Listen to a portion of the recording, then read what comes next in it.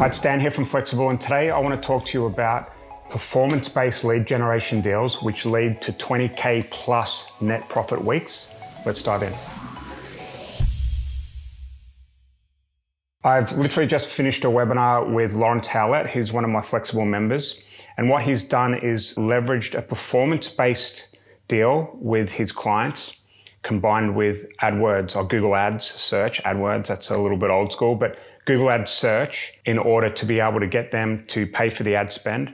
And then he takes a slice of every sale or commission or whatever happening on the back end, which means he has zero risk, okay? Within this webinar, he's going to show you and tell you exactly how he's done it, how it works and what it looks like. It's super exciting. It reminds me of a deal I did with a lawyer over here in the UK, probably about 7 or 8 years ago now, where I did this exact thing. I negotiated a deal where he paid us 6 figures up front for exclusivity. And then he was paying us between 10 and 20,000 pounds per week in ad spend to be able to deliver leads for them. And we got paid on the back end of each deal. Okay, there was an upfront payment. They covered all the ad spend, and we also got paid a slice of every sale off the back of that, which was just an incredible deal. And it's exactly the same thing. We were using an advertorial funnel at this point in time, but Lawrence is using Google Ads, and it's super powerful because these are intent-based leads. Anyway, I'm going to shut up now. The webinar is fantastic. Please enjoy, and I'll speak to you soon. All right. So a little bit of back history. So I started doing performance-based lead gen probably about 6 or 7 years ago. As I said in my email today, one of the biggest breakthroughs I had was when I was able to take the risk away from myself with pay per lead. And it kind of, no one taught me it. It was just kind of a natural progression, right? We were able to generate leads. Our clients weren't, but I didn't want to take the risk because we all know that some of these clients struggle with contact rates and all of that type of stuff. So I started working with some big claims companies and debt companies, and I just went up and saw them in their office and said, listen, guys, it's kind of working, but it isn't. I don't really want to take the risk. You've got deeper pockets than me. Can we just do something? And all of a sudden they were like, yeah, no problems. Just invoice us every week. Like sometimes this was 10, 20, 30,000 pounds a week for ad spend. And then we'll pay you when a conversion or when a sale happens or when different stages of the sale happened, okay?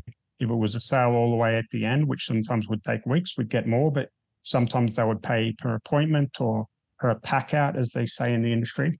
And it really kind of transformed the way I did business. And Lawrence joined Flexxable. It must have been, 18 months ago or something, Lawrence? Yeah, about that. And I was chatting to him the other day, and he's taken this kind of method of transacting with clients, and instead of throwing like Facebook ads or advertorial type leads at clients, he's totally figured out how to do it with search, right? Which, to be honest with you, we dabbled with, but we could never get to work at scale, all right? And for some of you on the call today, you've probably tried search. You've probably seen CPCs up around 30, 40, sometimes 30, $50 even, and you're like, this is just never going to work for me.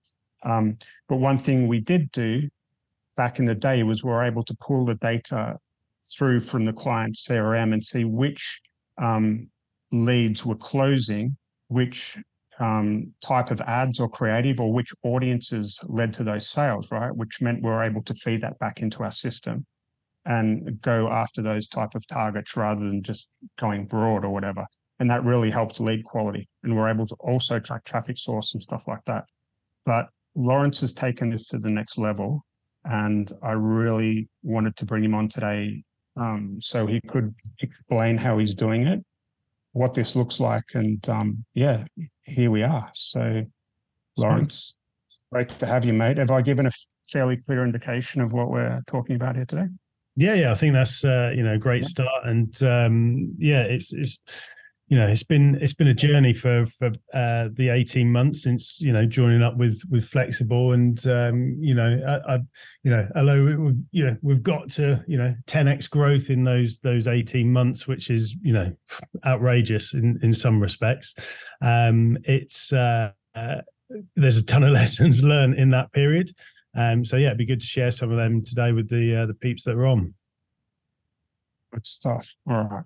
So before we get started, we usually get 2 or 3 panelists that would want to come on and ask questions, or the chatty types. So Nat, if you want to do that, put your hand up and Nat will choose you randomly. And at the end or during the webinar, you can ask questions or whatever. And by the way, we will have a Q&A at the end. So if you have got questions, just type in the chat box and we'll get to you. All right. Okay. So I guess we're good to go. Lawrence, you got some slides, right? Yeah, cool. Yeah. I'll just share my screen. Hopefully we can you see like the full screen. Is that good? Yep. Sweet.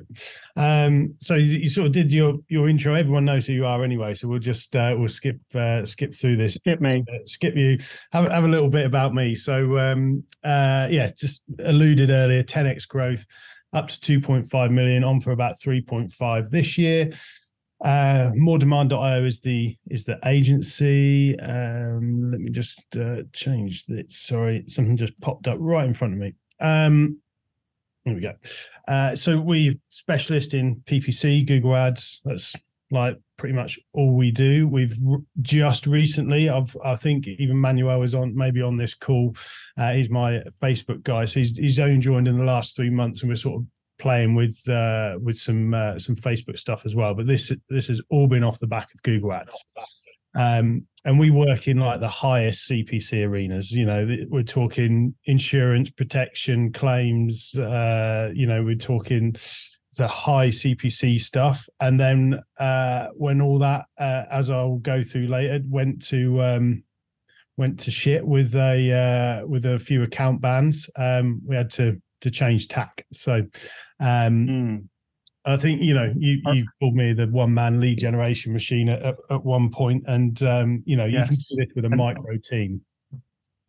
Exactly. So yeah, it's been amazing watching the growth and how you've done this. But what is important, I think I want to let everyone know that it must have been about a year ago I got a Slack message from you, and you were literally on your knees.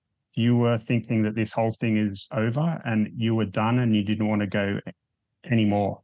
And I was like, dude, just get through this stage, and I promise you things are going to get better. Can you just explain what happened then? Because I've noticed this over and over again. Just when you think you're not quite there, bad shit's happening, and then all of a sudden there's a big breakthrough and good stuff happens after that. So tell us a bit about what happened there.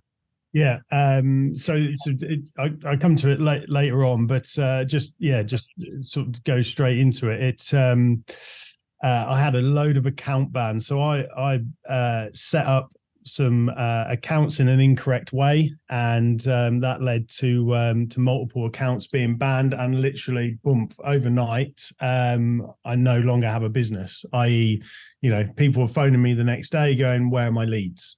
And I've not got one person phoning me saying, "Where are my leads?" I've got every single client that I've spent the last 9 months previous to that signing up. So it was, Ouch. Yeah, it was a big problem.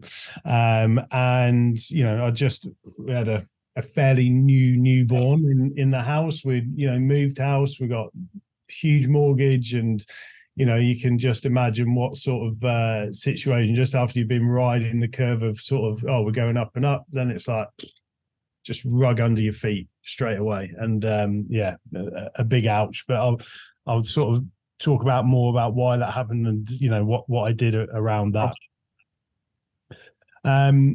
So yeah, just wanted to sort of, what are you going to get out of today for sticking around to the end? My journey to the 2.6, the big change that I made to go to 20 grand profit weeks that we're doing now. What I think is the old PPL versus the new, and then some, the 3 biggest changes that I made in that last 12 months to smash through to multiple seven figures. And then we'll do some Q&A. Cool. So yeah, let's get started with the journey, and more importantly, how you might be able to replicate it. So you saw me DJing in that front, and it all started when I met the man in the middle with the t-shirt off, called Dave, at a rave in Ibiza.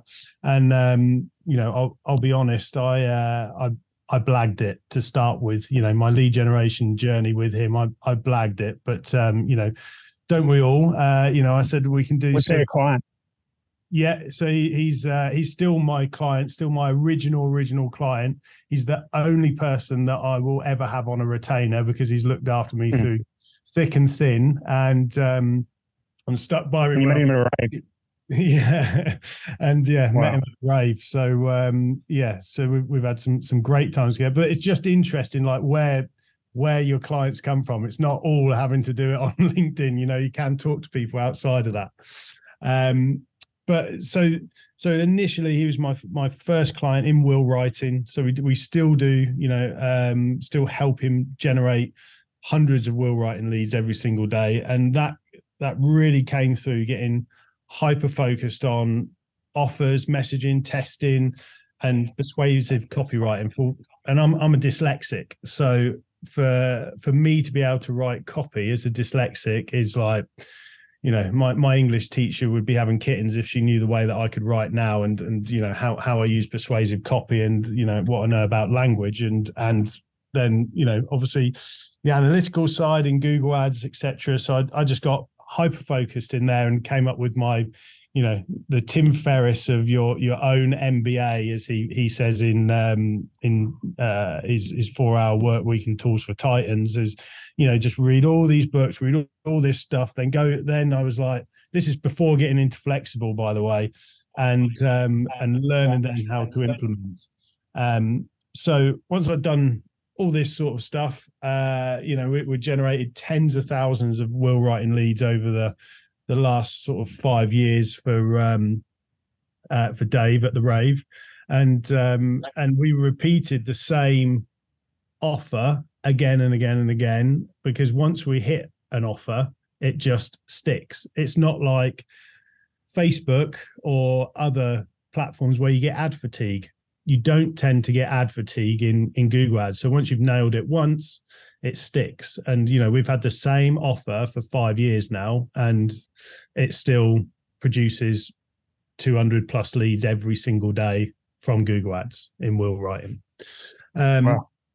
Yeah, and that's feeding a team of I think they've got a team of 60 to 80 people, and that's feeding every single one of their mouths, every single one of their employees, through all their management. That's like there's one other lead generator that supplies them as well, and that's it's built a whole business, and they're £1 million a month turnover business. So it's once you get it, it sticks. So the whole point of this was, I was building up retainer clients, managing their ad spend, but I couldn't afford the financial risk of the pay per lead model. Like a lot of us, when we're first getting started up, we're like, how can I afford £500 a day, or even £100 a day, or whatever it is to really go out and generate the leads that we need to, or that we say that we can on the calls that we're having with clients, and take that financial risk. So the problem was, we're building up those retainer clients, and I only retained one. The retainer clients, they were literally killing me. So I was their servant. They were like, can you do this? Can you do that? Can you do this? Can you do that? Every single thing was like, it was all on me. They thought I was like the go-to guy for absolutely everything. Can I do their email marketing? And of course, when you're trying to, first start out, you're the yes man.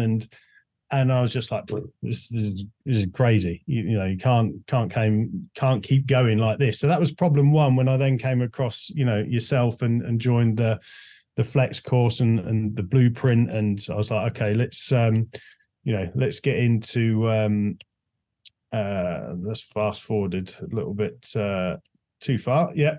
So within a couple of months of joining Flexxable, we built up some really good clients on the pay per lead model. I had a bit of money behind me because I'd done the retainer stuff, and then this boom. This is what we were talking about earlier. The rug was pulled under me, and it was literally like that in my office where, I was there were some tears shed of, I've just, you can imagine, I've sacked all they've all been sacked. There's no income from them, and everything was moved over to paper lead, and then I've got all of that pulled from under me, and it's just crazy times. So things had to change fast with a newborn.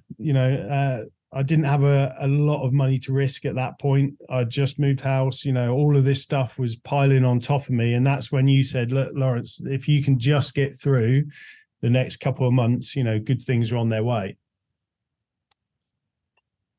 So I reevaluated completely.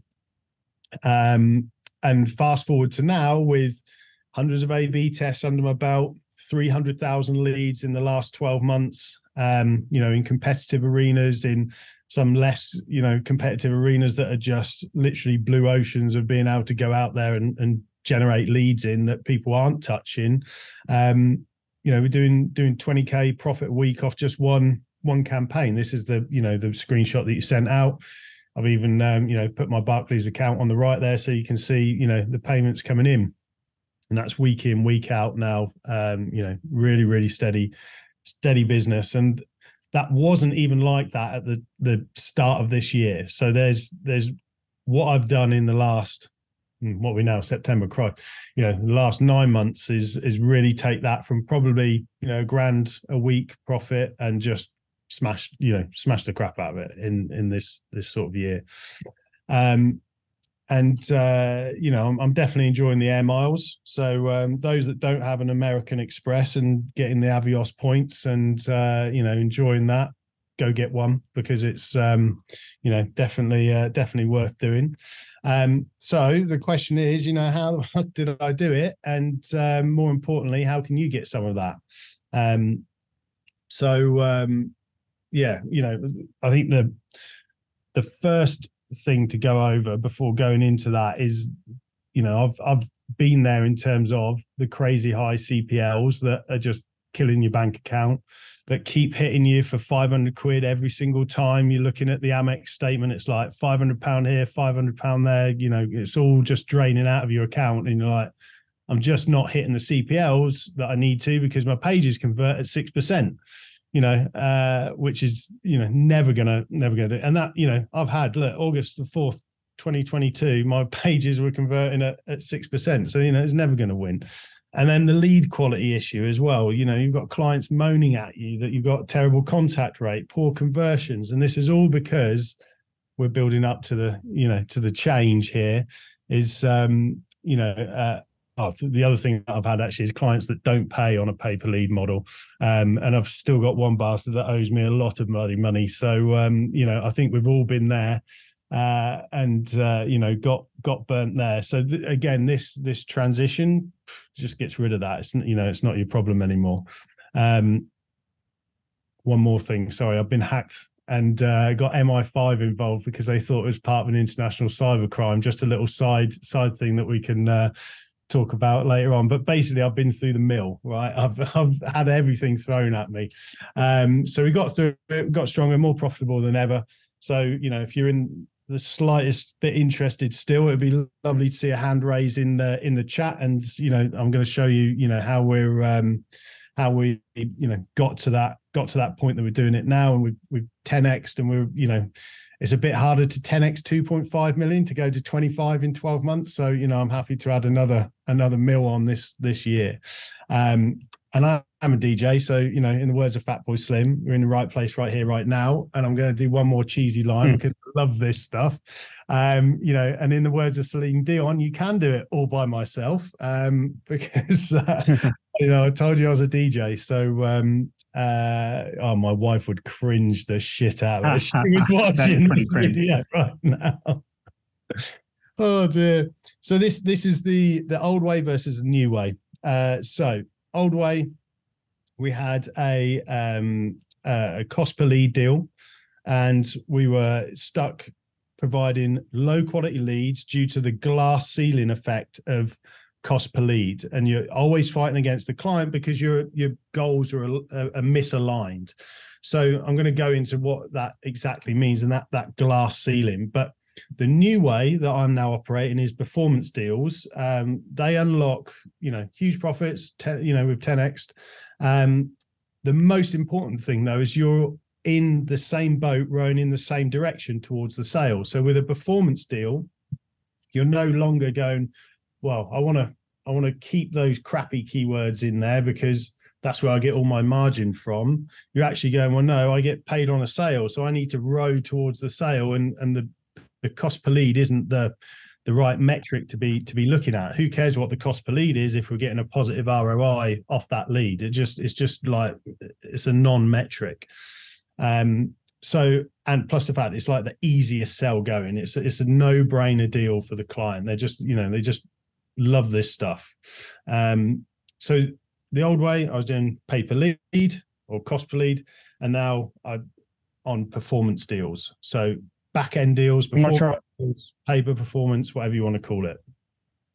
So how do you position, you might talk about it in a sec, but how do you position the deal for the client to make it sound so attractive to them? So there's a couple of ways, depending where I see I want my risk to land. So if I'm going into a new industry, so we've launched recently in solar, for example, I wanted the risk to sit with me because I wanted a bigger performance upside. So I literally go in and, I've now got the sort of funds to do this. I've gone in and said, look, I want to work with the best solar companies in the UK, to my sales guy, go and set up meetings with the best people out there, and I will give them leads for free, and I will, take a big slice of the total, revenue that's from those solar installations. So we've worked out our cost per acquisition. We know what our margin is, and then if they hit the numbers that they say they do, we know we're all making good money. So it's a no-brainer for them. That's if I want to take the risk and put the money up front. Those that I go to on a ad spend plus commission or lead fee, or whatever we set it up at, but basically the client spends the ad spend, they're a little bit more difficult to get across the line because obviously they're taking the risk. But the whole thing versus a retainer or a cost per lead is one. I explain, well, are you buying leads at the moment? Did you know these are the bad practices of lead generators and they do this, this, and this? Two, if you move to us, we don't get paid a penny until you're in profit. So we normally position it where we get a commission after they're profitable. So not even on a sale. We always try and hinge it towards profit, so that we go, right, here, and I'm talking gross profit, literally revenue minus marketing costs. I'm not, their staff costs and operational is all their thing. So this is just like gross profit. So then we'll go, right, can we come in and get X% of that profit, once we're into profit? And that's been a really easy sell for me because nobody else has been doing that. To the companies that I've spoken with, they've typically been saying, right, well, we'll charge you either 10% of ad spend, or we'll charge you a retainer, or you've got to buy leads off us, or you've got to, pay us ad spend plus a fee per lead or a fee per sale. What I'm saying is you don't pay us until you're profitable. And it's that seems to be going down quite nicely. But obviously I take... Sorry, yeah. Sorry, there's lots of questions about the percentages here. I know it's going to vary, but can you give us an idea? Depends if I'm taking the risk or not. So if I'm taking the risk, I'll want north of 50%. And that's after the campaign's paid for itself. So i.e. we let's do some fag paper figures. We've got £1,000 worth of ad costs. We sell 2,000 quid's worth of stuff. The first £1,000 goes back to the campaign, and then we split the £1,000 profit. And I'll want at least 50% of that profit. So I would collect £1,500 in that case, and they would get £500, but they've had no ad costs, no marketing, no customer acquisition costs whatsoever. So I collect the ad spend plus the percentage of the profit. If I'm not risking the ad spend, it's going to be, you're going to be down at like the 25% of the profit, because the risk is all on their side. That's not to say you can't go and, swing it and try and get as much as you can. That's what business is all about. But that's typically what I would set up. But you want the campaign to pay for itself and agree with the client that the campaign is going to pay for itself first. So if we spend £1,000 and then have a revenue of £1,000, neither of us make money, but the £1,000 comes back to me to pay for the ad spend. So we've had a good crack at it. No one's made any money, but that's it. Some you win, some you don't. Cool. Okay, let me just click on here. Cool. So yeah, the old way of optimizing a Google campaign would be optimizing for cost per lead, because we know we're selling on a cost per lead. So we're stuck mixing, lower end crap leads, stuff that doesn't convert as well on a cost per lead deal, because that's where our margin is, versus, the keywords that we might be overpaying for because we know that's all that the client converts on. Downstream, that's where all the sales are coming from. So the problem with a cost per lead deal is we are, in the name of it, we're a cost center. So all of the language is cost per lead, cost, everything. So it's like literally as soon as you walk in, you're a cost. When you optimize for PPL, profit per lead, you're a profit center. So the language has changed immediately. You're talking about profit straight away. So you're focused on what drives the money wheel round, which is sales. So you're both in the same boat. You're both looking for profit and you're both looking for sales. So you've all of a sudden shifted the position from cost to profit, which is just, a language shift that changes the game again when you're, pitching this stuff on what hell happened there? Hang on. We've gone back to Celine Dion here. We've got a problem in the mix. That's a language change that is huge, and it's also a way of optimizing the Google Ads account, that you're focused on. You're focused on what the profit per lead is, what the ROAS, the return on ad spend is for each of those keywords or devices or audiences, or whatever the different particulars of the Google Ads accounts we're looking to optimize. So that is a huge shift to the way that you're optimizing. Again, the old way in a cost per lead deal, you're burning clients. You're stuck doing small 50 lead trials or 10 lead trials or 25, and they're complaining about quality straight out of the boat or straight out of the bat, and they're literally expecting a mature campaign when you're only starting out, and you want to hide that fact, but the lead quality is not there, and it's just a nightmare. Versus when you're talking about a performance partnership, you're retaining partners. So it is you're getting into this for the long term. I always talk about, and I'm looking out the window now because it's pissing it down, I'm always talking about weathering some storms together. So, we're talking about, we're going to get into bed together. We're going to do this thing over a longer period of time. This is a 3-month thing to build together. And the conversation changes from, instead of complaining about leads, to what conversations, the conversions and how we can improve those. And, we can just share data so much because we're now partners. We're not hiding our margin or our cost per lead. We're having a transparent conversation because we're all driving towards profit. We know we're on a profit share of 50-50 each. So there's no point hiding any data. Whereas on a cost per lead, it's all like, well, no, I'm not showing you that because you'll see all my margins and then you'll want, to bring my cost per lead down. So it gets rid of all that crap, which, is one, because I can't bear like the cloak and daggers is the wrong word, but the sort of mystery of I'm not going to share this or that. It's not conducive to long-term business, and all of that leads to the fact that you blame the client.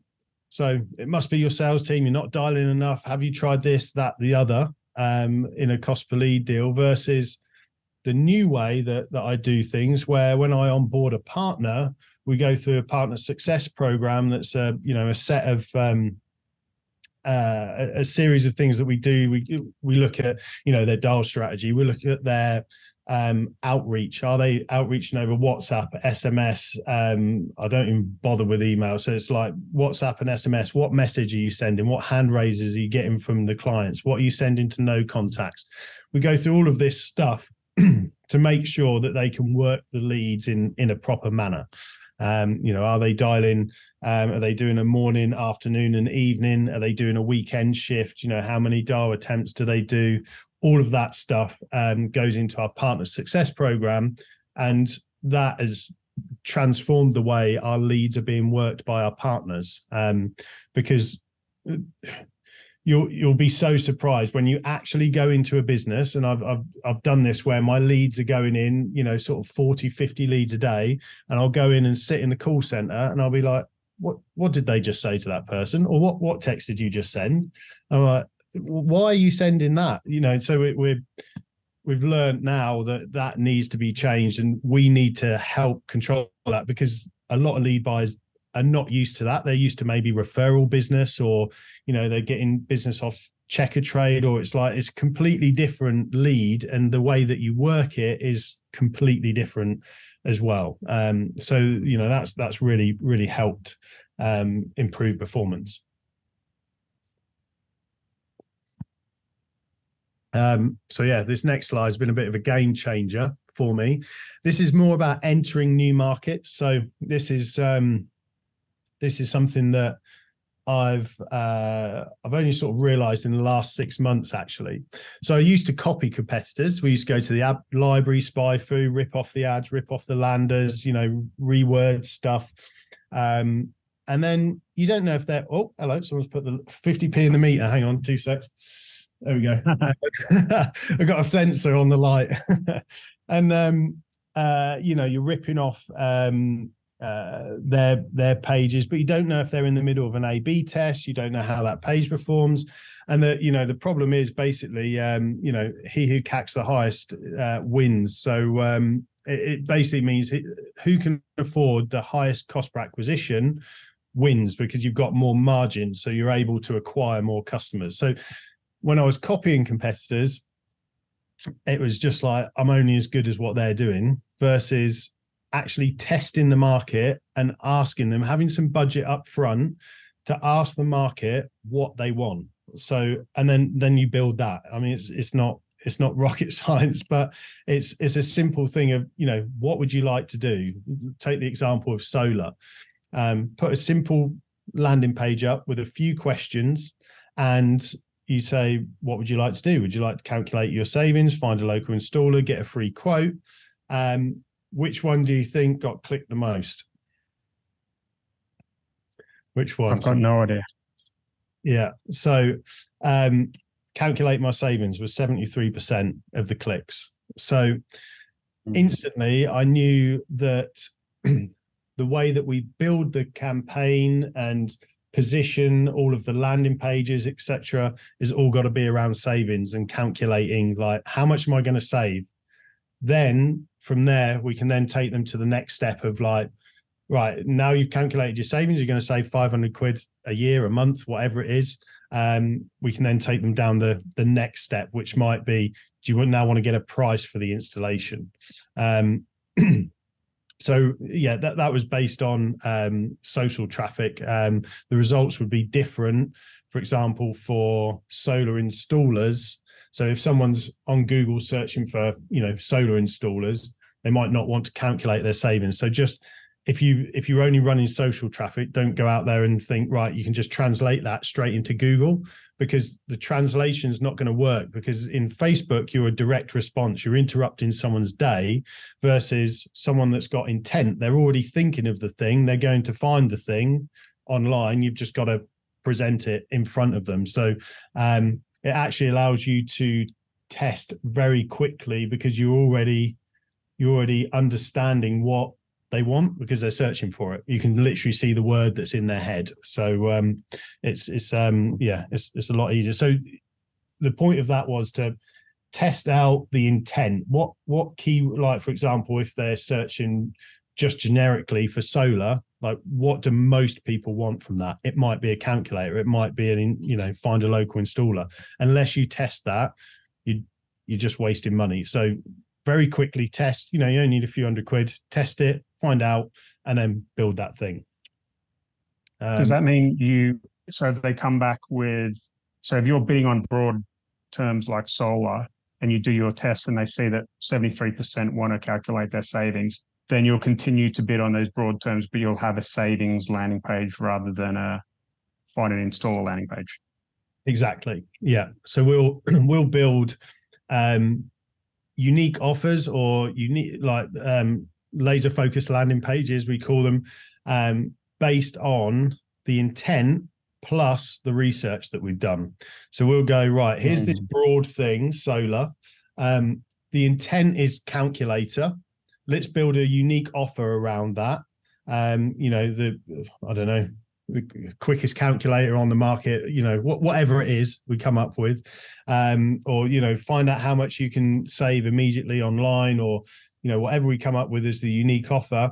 And then we surround that with as much trust building elements as we can, so guarantees, social proof, etc., on our landing pages, to then get those people to do that thing that we know they're looking for, and then we'll try and push them on further down the funnel. So yeah, the old way was basically, I don't know if you've ever played blackjack in a casino, but you can play behind someone and put your money behind them, and you're basically you're at their mercy. So if you're copying competitors right now, you're at their mercy. You don't know if they're running an A/B test. You don't know how much they're spending. You don't know this, that, and the other. So it's a complete waste of time and money looking at them. You're better spending that time and money doing a test and then applying that to the search intent of the keyword.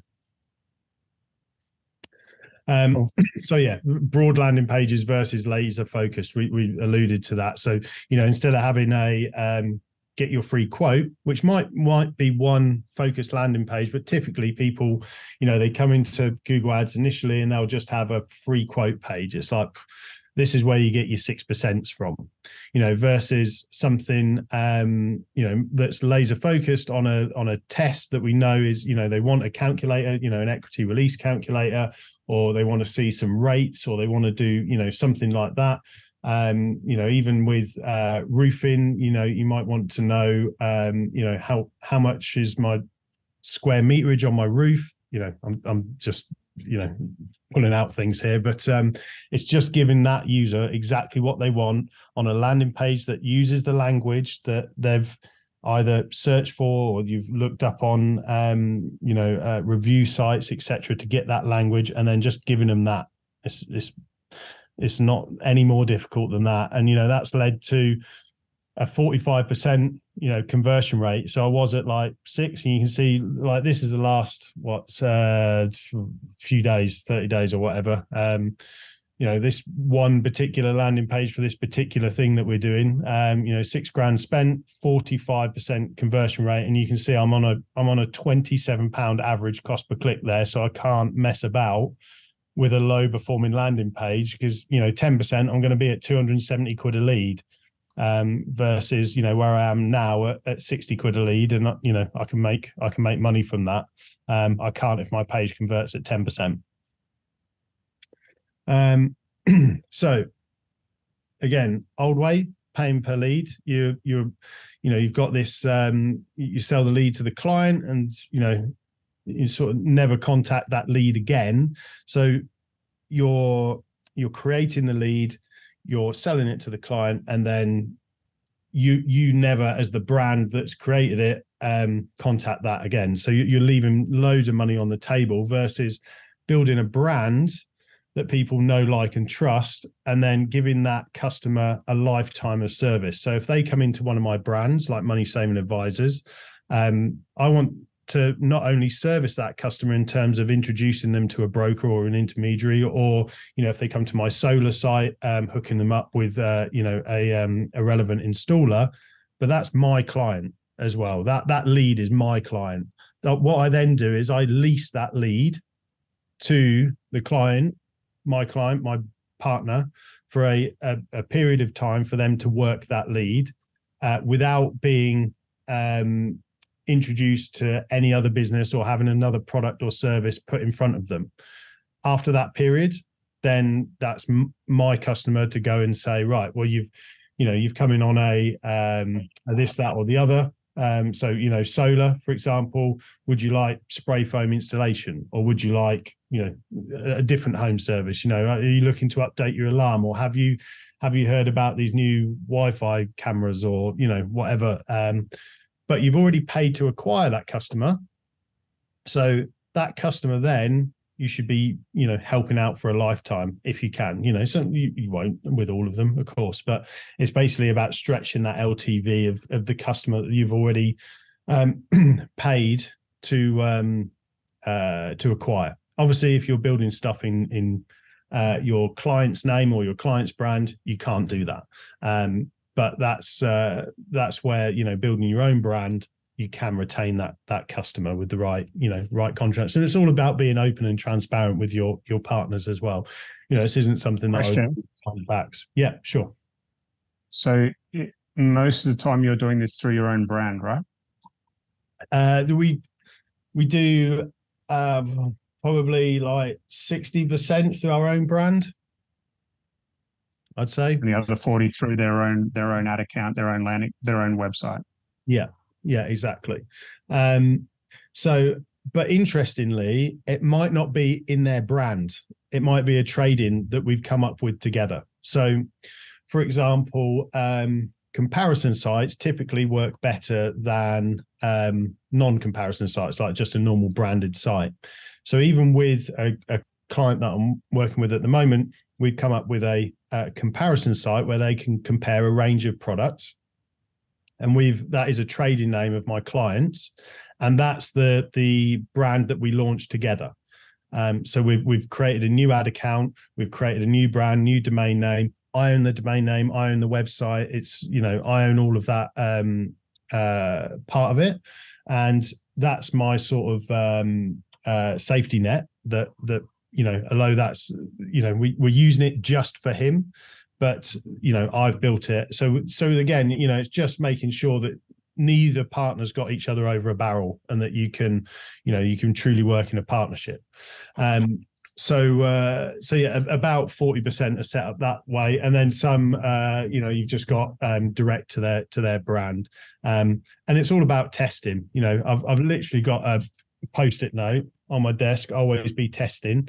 And it's something that I've had written there for, you know, a long time, and I'll test, you know, does brand A versus brand B, you know, direct to their brand that they've come up with, you know, A1 roofing versus, you know, compare Yorkshire roofing.co.uk, you know, which works better.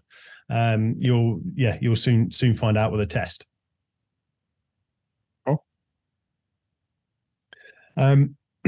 So another thing that came out of this is, you know, in the old way, I was using expensive freelancers. So this isn't so much about cost per lead versus performance, but this is more how I was doing. What I'm doing now is, you know, expensive freelancers, or all of these copywriters, designers, website builders. I was, you know, building everything pretty bespokely, and it was, you bug testing all this time, and it's a technical nightmare.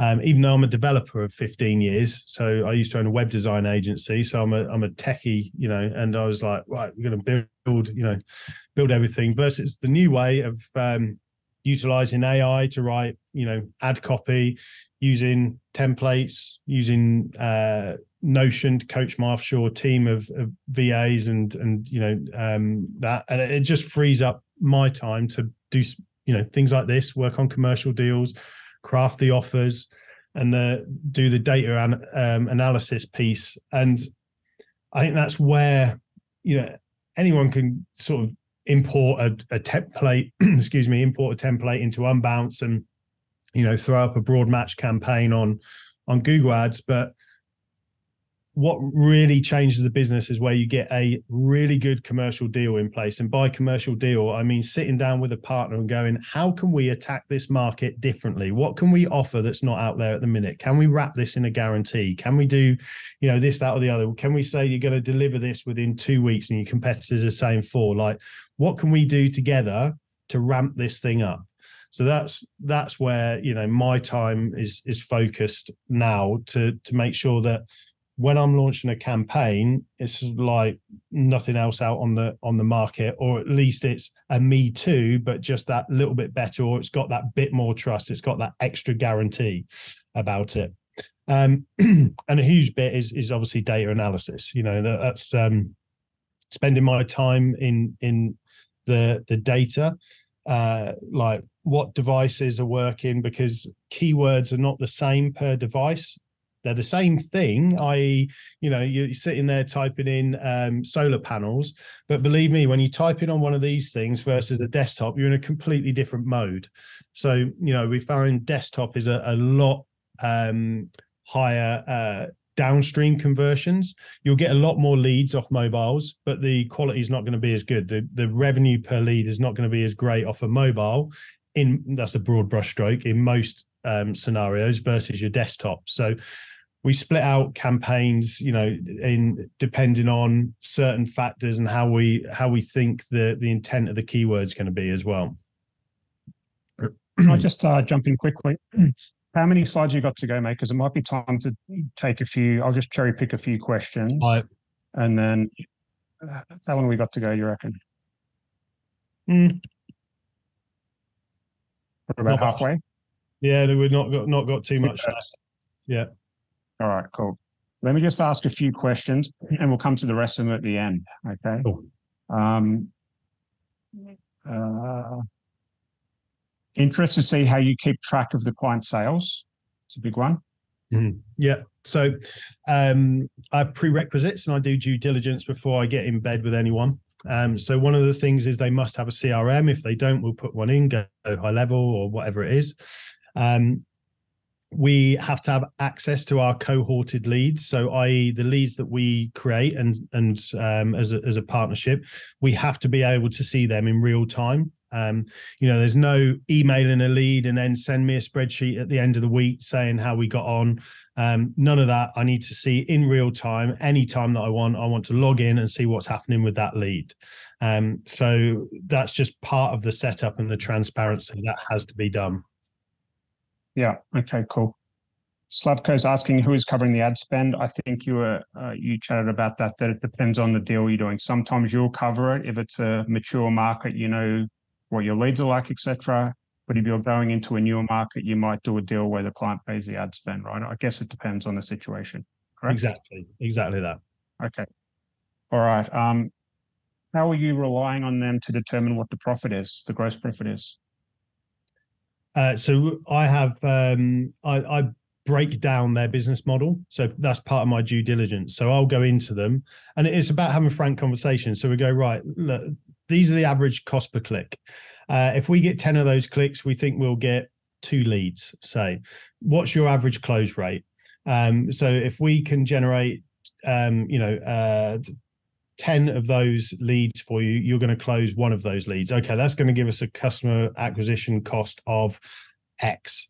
Then what's the product value? What's your average sales value? So once we've got the average sales value and we know our customer acquisition cost, we can divide the 2, look at the gross profit. As simple as that. Yeah. But from my experience, like you'll go back and forth and negotiate and you'll find an average cost they're willing to pay per sale. And they're just happy to pay it, and there's no arguing after you come to that figure. Yep. How can you ensure reporting sales? I use so it's good to see Anthony Burgeon on here from LeadBite. He said, congratulations. I know others that have made it work like this, but in my experience, working with 500 plus clients using our software, this arrangement is few and far between. Requires trust and transparency on both sides and capital. Of course, if anyone on this chat has traffic, has a brand and is generating leads, but needs buyers to scale, I stand for an email to Okay, cool. All right. Thanks for your time, Lawrence. Are the margins different on your own sites when you're not the lead and they lease, or not the partner brand where they? I'm quite sure of that, what that question means. Yeah, Do you understand that? Yeah, so are the margins that I want to take different if it's coming through my brand? Yes, I will change it's about finding out what's fair. Every time that I sit with a client, I go, my job today is to find out what's fair, and if this campaign stacks in terms of, are you good enough at converting the leads? And can we get customers in at an acquisition cost that makes sense? If all of those things start to line up, we then go, right, well, what's fair? Okay, you've got, although there's that gross profit, you're telling me that it costs you an absolute fortune to install this thing. Okay, then I need to, be a bit more lenient on my margins and, take that into consideration, because we're quite, we're quite lean in terms of that. It doesn't cost us a lot in terms of, infrastructure or manpower to do this. So it's about negotiating what's fair and reasonable, and then what we think we can get as well. We're in business, we're not a charity. So yeah.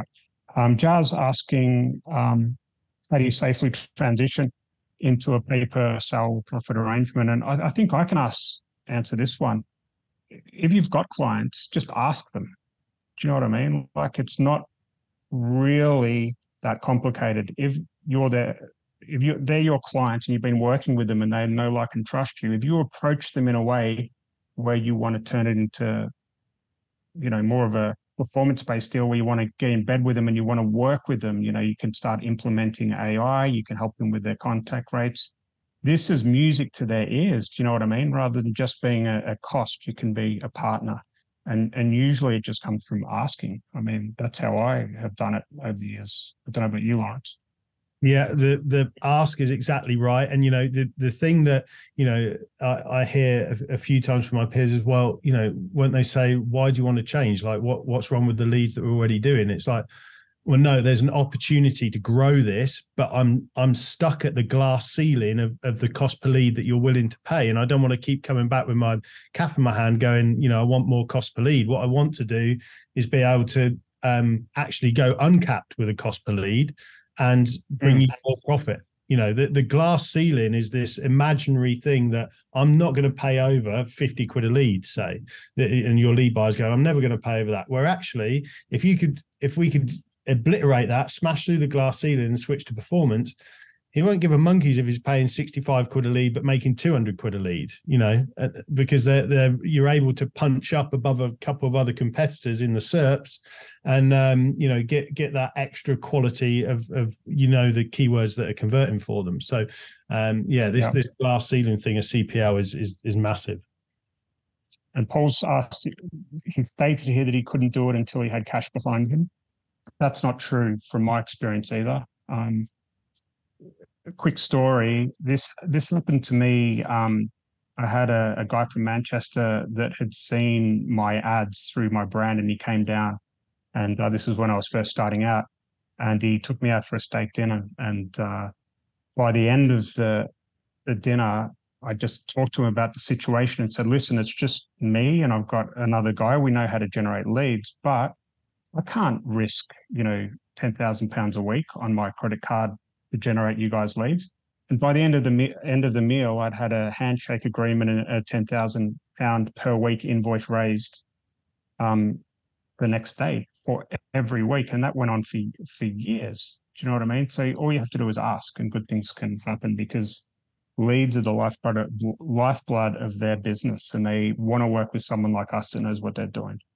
All right. All right, let's crack on. Cool. So I was just talking about AI copywriting and using, even Unbounce now has got a built-in tool.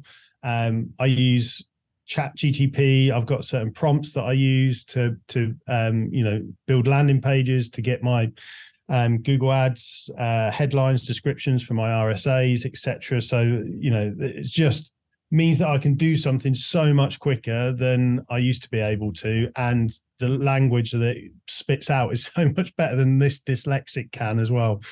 The old way was, I broader tried to do it all. I was doing native, social, SEO, Google search, your website or mine for any niche. Like it was, and now I'm like, no, performance only, Google search, one niche at a time, and then prop it up until there's either you get it right or you bail at the stop loss. So I always go into it knowing that there's a stop loss as well. So we'll sit with the partner and go, right, at this point we shake hands and we go, it didn't work.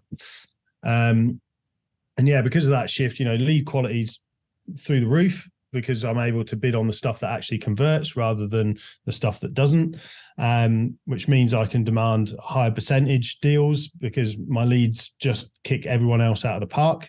And, I'm no longer worried about the cost per lead. Instead, I'm focused on profit per lead. So instead of pay per lead, I've switched it to profit per lead. That's the industry that I'm in now. I'm in the profit per lead industry. I'll just wait. Another quick question. Yep. Do you, from your experience, do the clients understand that if you bid on a keyword that's £50 per click and you convert 1 in 2, that's better than bidding on a £20 per click where they only convert like 10%? Do they understand that?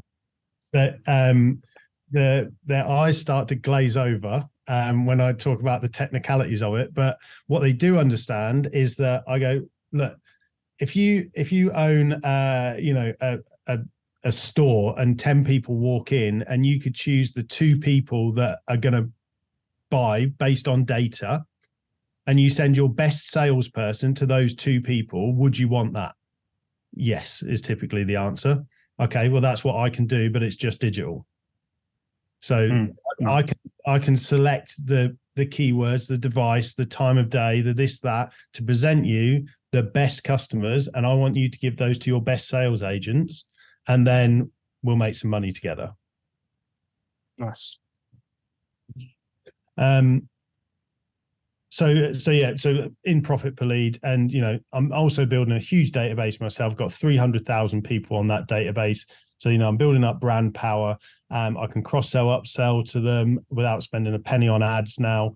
That's all built in the bank, and it's a nice book to have, and it's building an asset that will be sellable at some point. Always thinking about the exit at some point from these, and you can build up these little brands and exit multiple times. So you could, build up a little brand. You could do, for solar or for roofing or for, whatever the industry is, and then, sell that, cash in from it, build your next thing. There's people that will buy these, these brands, especially if they got a database behind them. You could sell it to your partner that you've partnered up with. They might want to take it on themselves. That happens all the time. Money Supermarket own loads of stuff. The group owns loads of, sites. So it's the same thing, build it to a point where you can be acquired. So 3 takeaways that were the biggest wins for me. Back end deals that are no risk to you, but give you access to bigger slice of the profit. So whether that's you risking the ad spend if you've got that to risk, or whether that's doing deals with clients that are willing to front the ad spend. And you can start small, £100 a day, £500 a day, £1,000 a day. I've got clients on where they're paying $7,000 a day in certain markets now. By the way, that their ad spend is not in my 2.5 million profit. That's separate. So the guys that are spending $7,000, I'm not just turning that over. So if you're running Google search ads, split your campaigns by devices. Like I said, it's different if you're on a mobile to a desktop. So just be mindful of that, and think about device intent per keyword as well.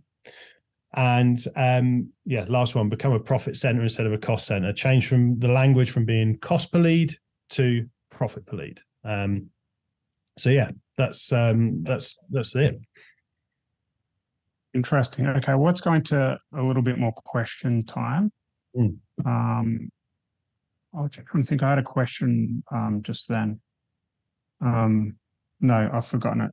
Oh yeah, database reactivation. So you've got your 300,000 like leads, right? And you lease the leads out for a month or something to your clients, and then you get them back to be able to send an SMS out or an email to be able to offer them roofing if they're a solo client, etc. Have you dug much into this yet, or is it kind of a 2024 type job? So we've just started with this with flipping some.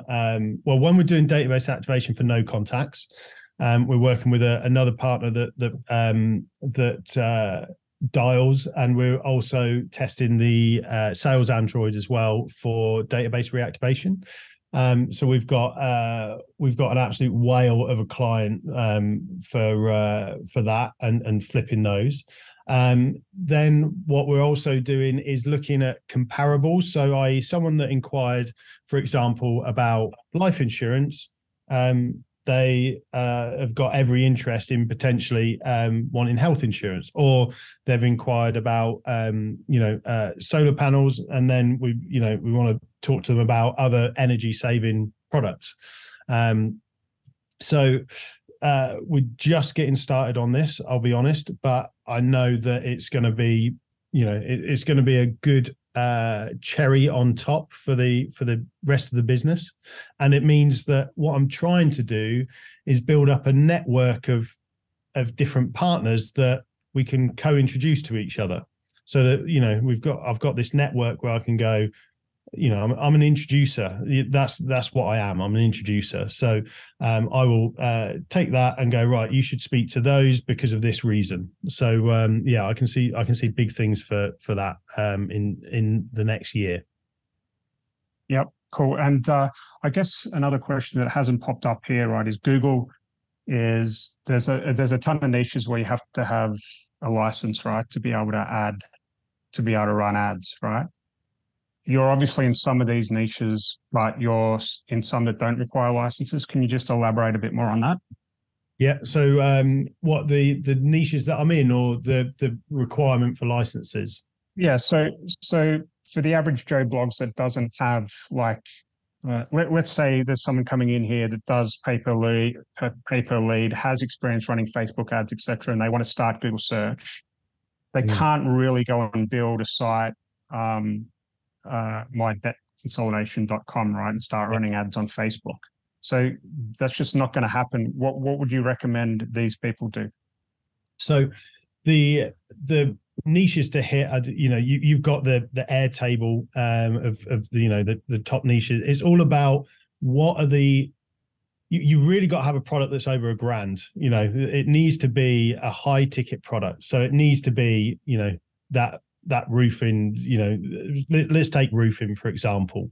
I would then go, right, how can we not be a generalist in the roofing sector? So for example, in the US, there's obviously loads of storms. So could we build a niche site for storm roofing repairs in, I have no idea what state has storms. Texas, I'll go with that. The Midwest, I have no idea. But anyway, so then you go, right, when you're then calling up a prospective partner, you can go, well, we're a specialist in storm roofing repairs in Texas. We can bring these leads to you on a no risk deal. Does that sound something that you'd be interested in? And all of a sudden those conversations are, well, yeah, or it's no, we can't handle any more at the moment. So those conversations are so much easier to have once you've got a niche within a niche of so that's where I would start if I was going straight into Google Ads. And then obviously you can go broader from that, but I like to build up these niche websites because then again they're little assets that you can flip and sell as well. But yeah, I would start with that sort of, how can you just stand out in the Google search as well? Because if you think people are searching, and if they just see roofingusa.com, it's like, well, okay, it's yeah. But if you're searching for storm repair roofing, and you've got stormrepairroofing.com, why would you not click on that? Like, it's all about what can you do to get that click, sell the click first, through the brand, and then build it out from there. And you are, like, let's say some of these people that are more advanced that do have clients in some of these regulated industries, you're able to approach them and then ask if you can build a trading style of their website on a performance-based deal, and then you can get around the issues with getting ads approved and all of that type of stuff. That's a nice angle that I haven't thought of. Yeah, they can sign off your Google Ads account as well. And it's not double serving. So a lot of people think, well, no, you're going to get done for double serving. You're not, because you're a separate business, you're a separate legal entity, and you're just being signed off for compliance by a third party. So it's not going to hit double serving either. Yeah. A few people asking about contracts. So I take it you do have some pretty airtight contracts that you get everyone to sign before you get started. Yeah. So some yes, some no. So I'm a believer in a gentleman's handshake as much as I am tight contracts as well. But I will walk into some places and be like, I need a contract in this place. In others, I'll be quite happy that, and this is typically where I've worked with someone for a while first. If it's a cold new partner, I will contract them. But otherwise, and this is where I've flipped some clients from pay per lead into performance. I've not put a contract in place because we've been in business for a long time together. But otherwise, new partners, I've got a 20-odd page contract that I've had written that's cost me a lot of money to sort of watertight that up. Cool. Is there a minimum of monthly searches you look at before starting a new niche? Minimum what? Sorry, searches per month. Oh, searches per month. It depends on how niche the product is. Typically I'm in the higher search impression stuff, but for example, where you've got really niche stuff like plastic surgery or things like that, where the searches are lower, but the back end is worth it because it's a really high ticket product, then I'll go and enter it. But yeah, I'm not going to build something for just solar panels Northampton, and the searches are 100 a month. No, you're never going to make money of that. You've got to then think of, you've got to take a step back and go, well, how can I build a network of installers across the country and deliver, 100 leads a day to multiple partners across the country.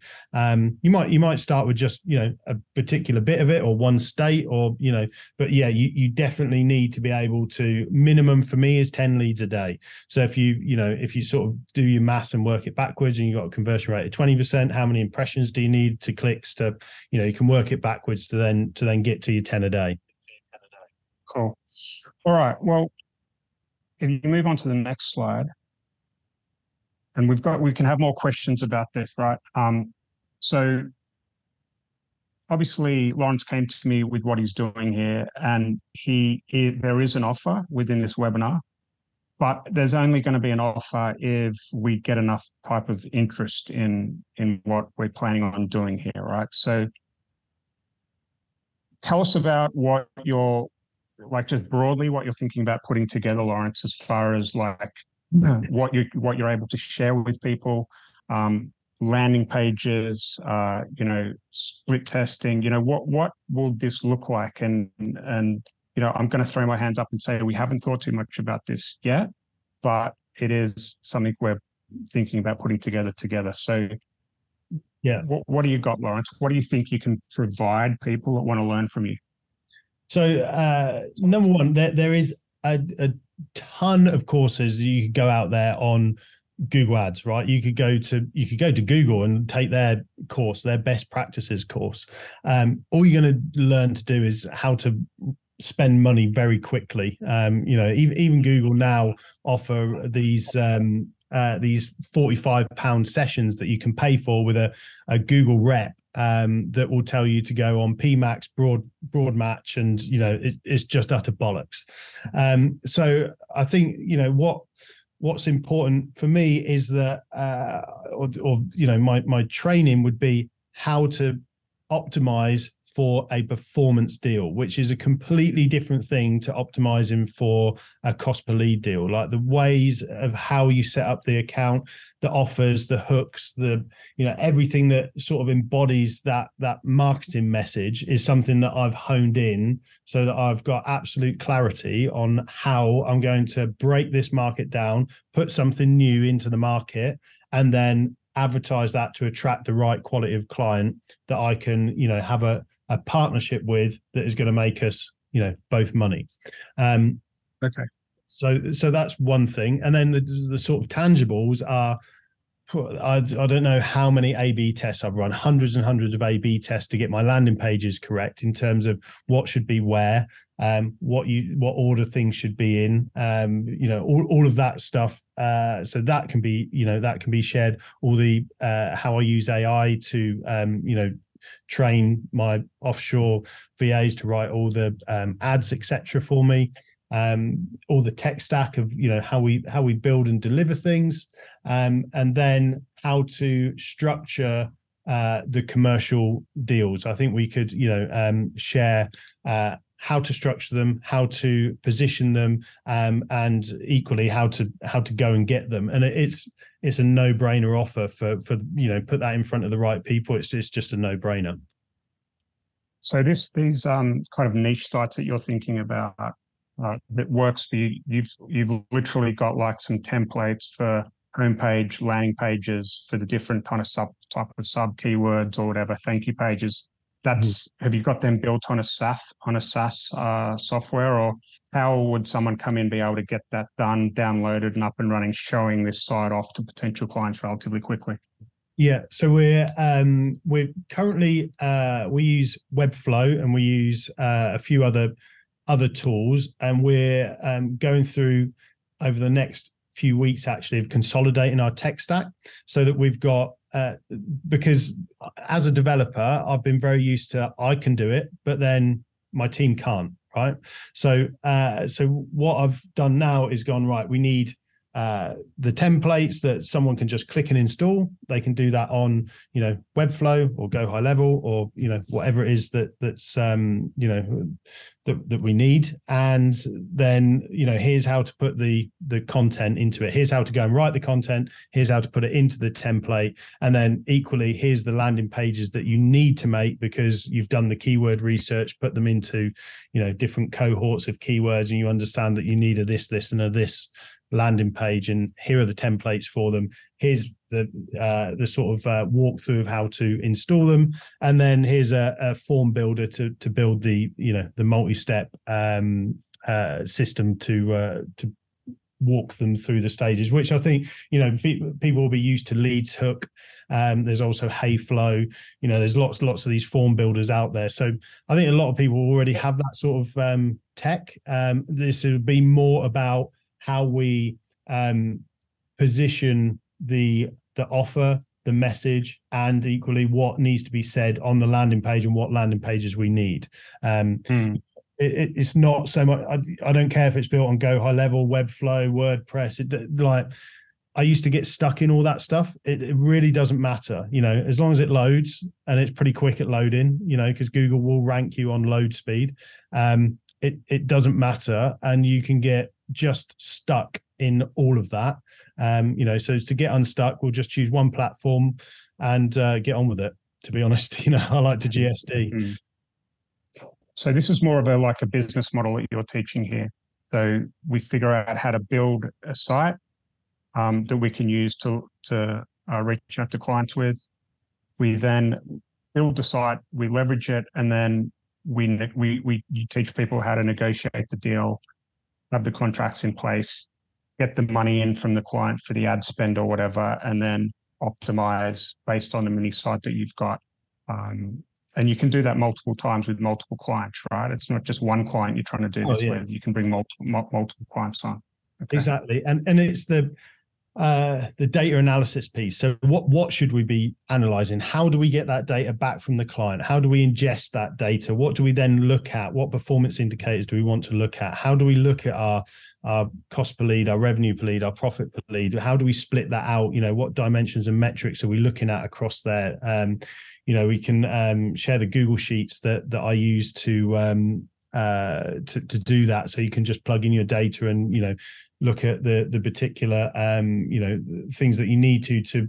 It's like if you've ever had your car chipped and you go in and they've got this like ECU map and you go, right, I need this bit and I need this bit, I'm going to bid down on there, and it's exactly like that, so that we've got these performance Google Sheets that I can just go in and go, right, I need to stop bidding on that particular keyword on that device or this particular thing, because I can see the full 360 picture through the analytics.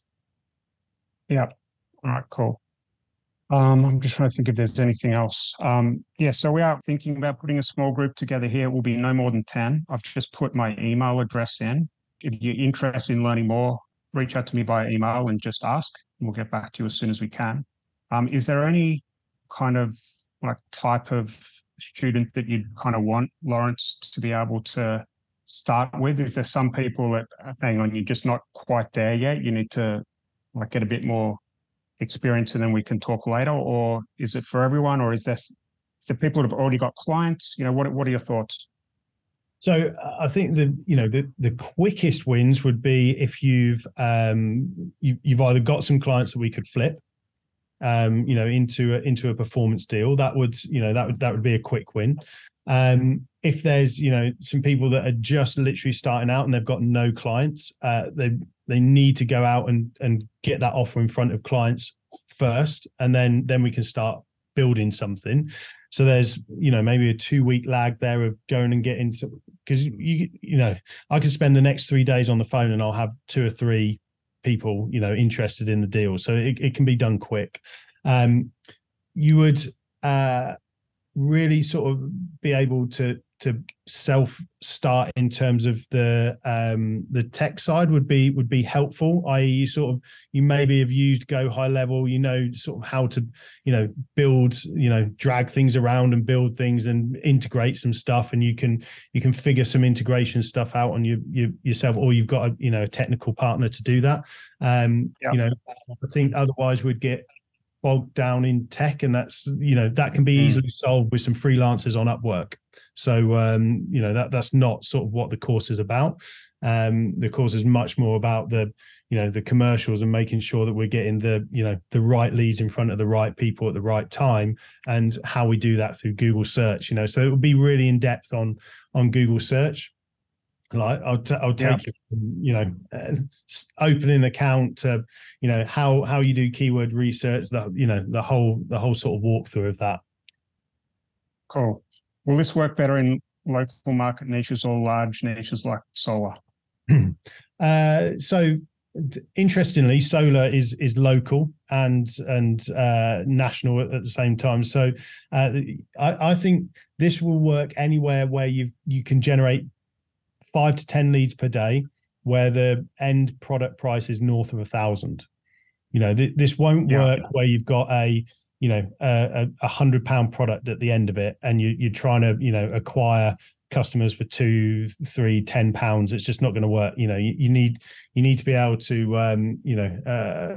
sell £1,000 product plus, and that's the client's product. So your home services stuff will work really well. Claims, services, claims, surgery, dentists. What else you got where there's no compliance, so we can start going quickly? Even I do something for a mate of mine that sells wedding rings, and his wedding rings are north of a couple of grand, and he does a champagne appointment, and we do that, and he's got a few different branches across the UK. That works well, so it can really anything where it's a service that's got north of a grand, I think we can we can go get them. Yeah. And how much generally is the budget that the client needs to pass on for these performance-based deals? Like, what do they need to commit? Otherwise, it's just not worth talking to them. Yeah. Well, to where I'm at now is, I don't get excited about anything unless it makes 10 grand profit for our agency a month. So that's where, I want to be to, and I'll work my figures back from there. You might not be at there. You might be excited by 2 grand. So, wherever you're at and wherever you want to get to, don't think that, you're going to jump 10 hurdles all at once. It's about getting you to the next level. So I think, it's where do you want to be in terms of your profit, and then working it out backwards from there. And I've got a few very simple spreadsheets that I call Does It Stack to work that out. So that would be something that we'd be doing as well. Cool. Mads has asked, I live in Denmark. There's 5 million people here. Is that too small? My thoughts are that this is a huge opportunity for someone in Denmark or some of these Scandinavian countries or countries in Europe that probably 5 years behind what we're all doing over here in the UK and the US and stuff. So it is an absolute blue, what do they call it? Open blue ocean or whatever out there, Mads. So I would not focus on trying to do anything in any other country apart from your home country. 100%. You'll kill it. And 5 million people. Wow, you put 5 million people in a, that's going to fill a huge amount of stadiums. You only need, a few rows of that stadium to buy something north of $1,000, and you're making money. Exactly. Local search volume is low. You'd be surprised. You would be very surprised. Will this work for real estate agents if they work with buyers or sellers? Real estate's a good one. Yeah. So, equally like, buy homes for cash. Real estate's where you've got, an estate agent fee. The only thing with that is you're waiting a long time for that to convert.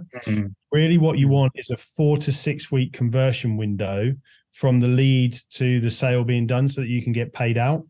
Otherwise, what you need to do, if it is a longer, you need to take a smaller percentage, but charge a fee based on a different conversion point. So it's not sales. So you're not, it might be when they sign on the dotted line, you sign them up to sell their house. So they've signed that letter of authority. That's when you get paid, not when they sell the house.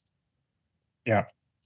Mads is still asking good questions, right? So let's say they're going after painting in Brighton, for example. Would you build a painting website out that's national and bring on clients that have a decent budget in each city? Is that how it would work? Yeah. So the way I structure the ad account would be so that we can target locally, have a national brand, and then because I want to replicate that. So I want to build one brand, one Google ad account, and then I want to replicate that. So then I'm on the phone going, to someone in Norwich, look, we've absolutely smashed it for this guy in Brighton. Here's a video testimonial. No, Dave's doing really well from it. He's booked 10 more appointments or, whatever it is.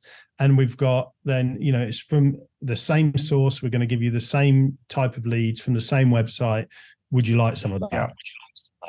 Yeah, perfect. So it does work for the smaller cities as well. You just need more clients, I guess, to make it more profitable. But it's a good place to start. Right, cool. We've got some mail sent, which is good. No,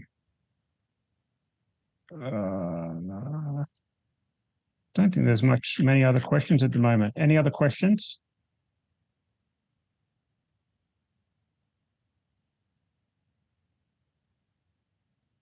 Doesn't look like it. Lawrence, have you got anything else to add? No, we've sort of covered a lot of ground. Yep, Karen. Ben's asked a question. Sorry, mate. Ben. What percentage of these rev share deals that you start would say end in success failure? It's a good question. Well, yeah, definitely. So I would say that I'm just trying to think of the ones that we've lost over time and why they've lost for different reasons. Once I've got something to work, I hardly lose a client. The only ones that I've lost a client on is because there's been a change in the market. So, for example, equity release went to crap. It was just the Bank of England just shoved up interest rates, and that's really an outside factor that just the whole market just nearly ceased to exist overnight. So typically, once you've got something working, for them to switch you off is nearly impossible. So you've got each other in proper partnership at that point. You don't tend to lose anyone. Yeah, cool. Would the training also include a flow for the client to follow up the lead? Do you work on the client with that type of stuff? Yeah, so the success program that I talked about earlier, client success program, we'd include the SOPs for that. So you would, we've got a whole lead flow that we do from contact to no contact, the different terminations, and then I call it the accelerated growth method, where we then look at each of those pots individually and then go, right, what can we send to each one of those? So all of that, would be in there. Cool. John's just asking out of interest, what got your accounts banned last time? Sorry, what got your accounts banned? So I incorrectly set up my Google Ads accounts to have the same payment profile, and an advertiser can only have one Google ad account. So I got the rug ripped royally under me for a stupid mistake of my own.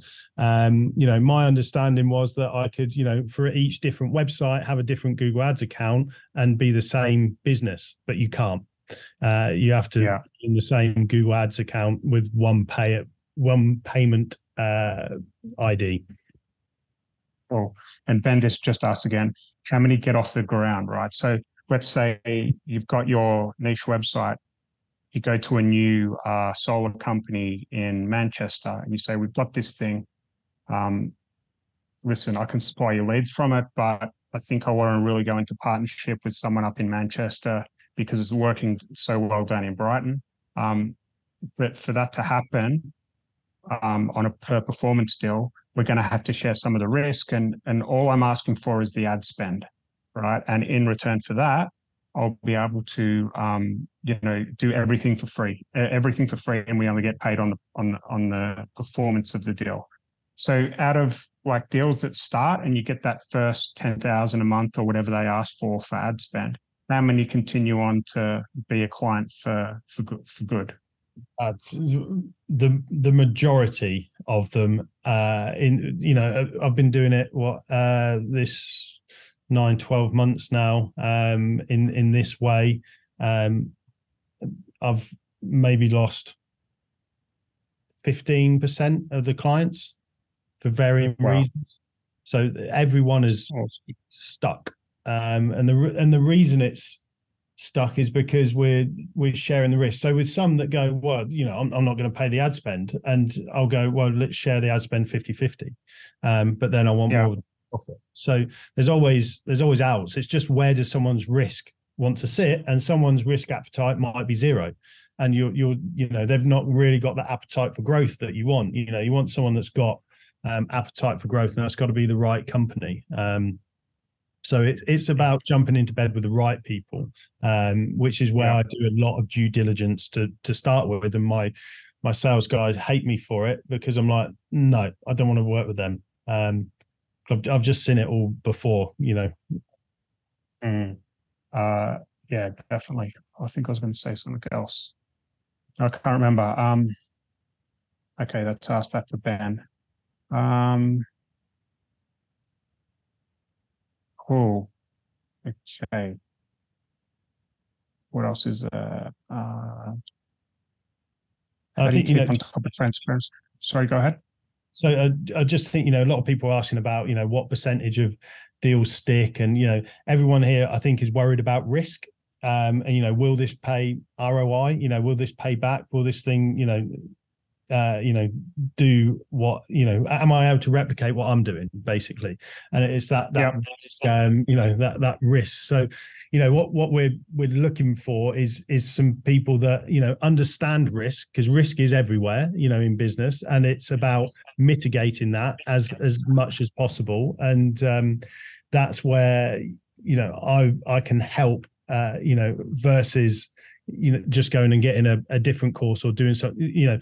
Even if you don't, you're going to end up doing something, right? And there's going to be risk involved in that. So your next year, you're going to end up doing something, right? So, and there's risk there. So it's like, how do we mitigate that risk as much as possible together? So that's really what with a sort of the finance background that I've got over the last few years as well. That's my mindset, is always like, how are we mitigating risk for people? So that's something that we'll really go into as well. Yeah, definitely.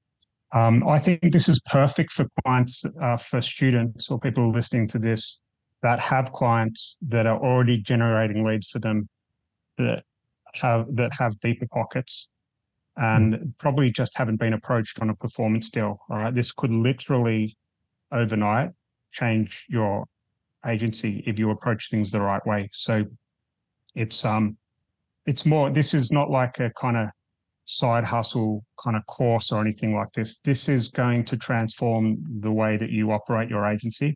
And the reason this works, is going to work so well, in my opinion, is because, and why it's worked so well for Lawrence, is because these are search ads.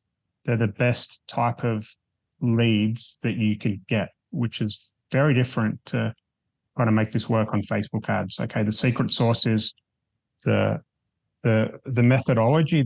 I called it in my email the hybrid back-end deal. That's the secret sauce, and also Lawrence's many and thousands and hundreds and thousands worth of ad spends on the type of ads that work and the type of landing pages that work. And when you combine those two things together, I think it's going to be very hard to lose. All right. Can you see this partnership model working in auto sales, repair, or home auto insurance? If it's over okay. Yeah, repair, I'm not sure about, because getting your tire fixed, no. But maybe things like car wrapping, things like that could work. Because that's going to be up to $1,000. So yeah, anything that's high ticket with auto could work. My flipping lights, come on, Matt. That's funny. Joe's just asked, he has a whale opportunity with an annuities financial advisor company. Like, these guys make a ton of money, right? But it's harder to get your ads live on AdWords. So you would have to Google Ads. Sorry, I've been calling it AdWords for this week, and I've been getting slated for it.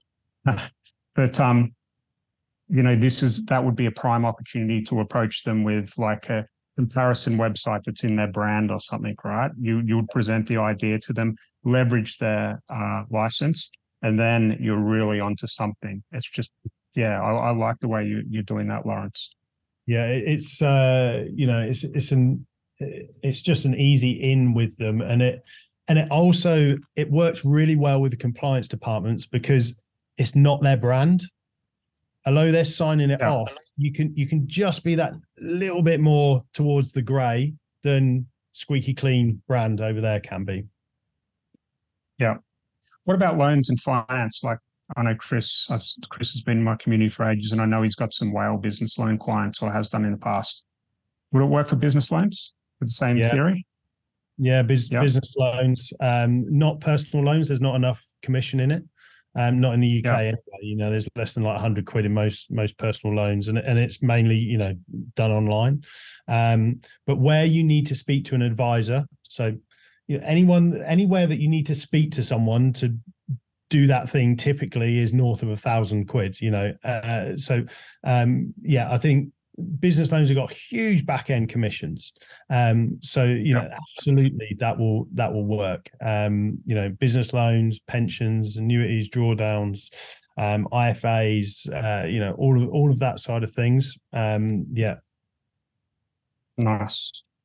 Very clever. I like it. And let's say someone comes on and they've got clients, and they've position this offer to them and the client says yes, how quickly do you think it would be before you're starting to, hit 10K per month profit? Like I would say, like from my experience, if they're willing to spend 10K, then you want to be making 10K, 100% margin on what they're doing, right? Is that accurate? So it depends on the product. So, with some of the products that I'm running, I'm up towards that 100%. I wouldn't say I'm doubling money in terms of my profit, my takeaway everywhere. But I think if you want to get to the campaign having £1 in, £2 out, that's a good barometer. Although you don't take that £2, you're taking a share of that pound profit. Not for that. Yeah. So conservatively, you can get your client to spend 10K a month on Google Ads. You'd want to be taking 5K profit out of that. Is that kind of a rough figure? Yeah.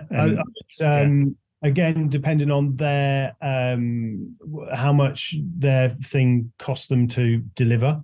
But yes, you want to be taking, especially if you're risking that ad spend. So yeah, you'd want to be doing that. If you're not risking the ad spend, you want to be aiming between 15 and 25% of. Okay. It just depends where the risk sits. Yeah. What's your biggest spend client? How much are they giving you on ad spend? Do you mind sharing, or just what's your good stuff? So I've got some clients spending nearly 10 grand a day. Wow. Mm-hmm. Wow.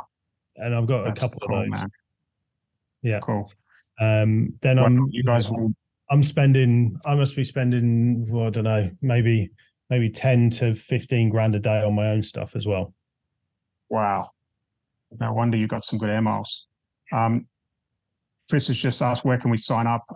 Dan.Wardrope. We haven't actually got an outline for anything just yet, Chris. We're just seeing if there's going to be enough people interested in doing this with Lawrence. All right. But send me an email, Dan.Wardrope, and we'll scope it out and figure out what this looks like. But I love this. All righty. Anything else, mate, or any other questions? Will there be a replay? Yes, it's coming out next Tuesday as a premiere on YouTube. We've been going for an hour and 40, so I think it might be time to wrap it up. Yeah, I'm dry mouth. I've run out of a big water bottle. So same. I think the lights are telling you something. It's time to head home as well. All right. Thanks for your time. How about a course to become a Lawrence? Well, yeah, that's what we're putting together, Jeremy. It will be a small group of people where we're taking them and holding their hand for this whole journey. So that's what the plan is. But as I said, we don't know if there's enough interest yet. All right, cool. Do you need to change things a lot, or is it more stable once you get a great model? I think Lawrence said that it just keeps on ticking over once you get it dialed in. Yeah, it's definitely like once you've got it there, it just. I literally, some of them I don't need to check for days, and then I'll go in and like have a look if there's anything odd happening. But we have like alarm bell systems to be like, well, something crazy's happened. We've got performance envelope. If something steps outside of that, our Slack gets alerted, and then I'll go and have a look at it. Otherwise, it's just business as usual. Nice. Sorry, just had an SMS come in. Rajul, I've said, good to see you, man. I haven't seen you in ages. Rajul actually was one of my students, and he made a big exit with one of his brands. So it's good to have you here as well, mate. This could be good for you. There's no course, Brian. You send me an email, dude. You've got me on Facebook or whatever, and we'll go from there. All right. Well, I think we might call it a day. I'm getting pretty tired. Oh, so's everyone else. Lawrence, thanks so much for your time. This is awesome as always. Thanks everyone for coming. Nat, thank you. And I'll speak to you guys later. Take care.